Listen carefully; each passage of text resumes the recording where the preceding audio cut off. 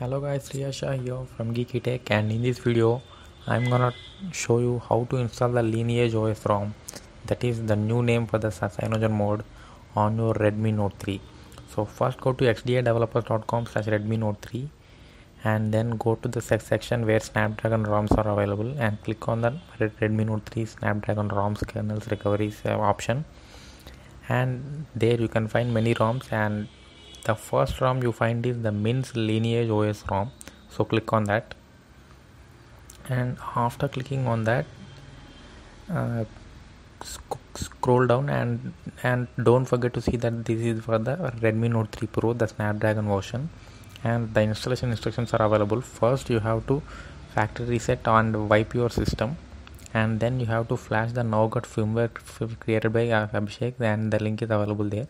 Then flash the ROM, and then flash the gaps package, and if you want you can flash the SUSBSCRIBE package also, but you don't really need to flash the voltage zip here.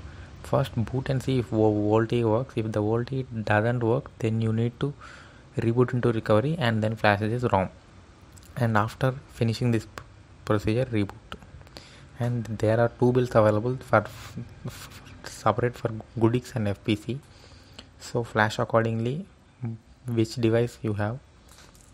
So let me show you how to install this by showing the recovery options. So let's boot to TWRP recovery.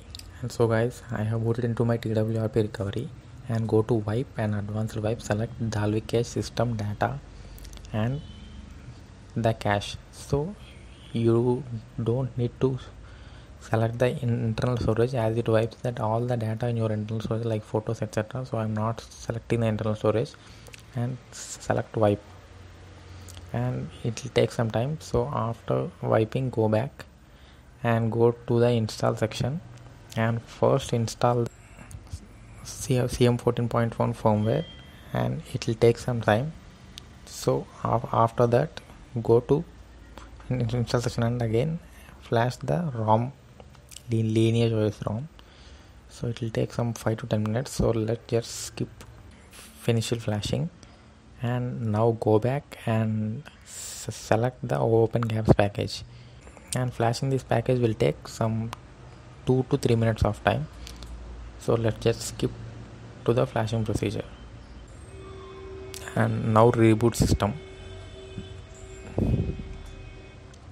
And after flashing, the reboot time may be 5 to 10 minutes, so wait patiently for the ROM to boot. And I'm just skipping this part, and as you can see, the animation here is not Cyanogen mode, it shows Android. And let's just skip to the boot screen, and as you can see, the Lineage OS logo is still not available, it just shows Cyanogen mode. So let me just go to the welcome screen and let me set it up, and I can show you the ROM.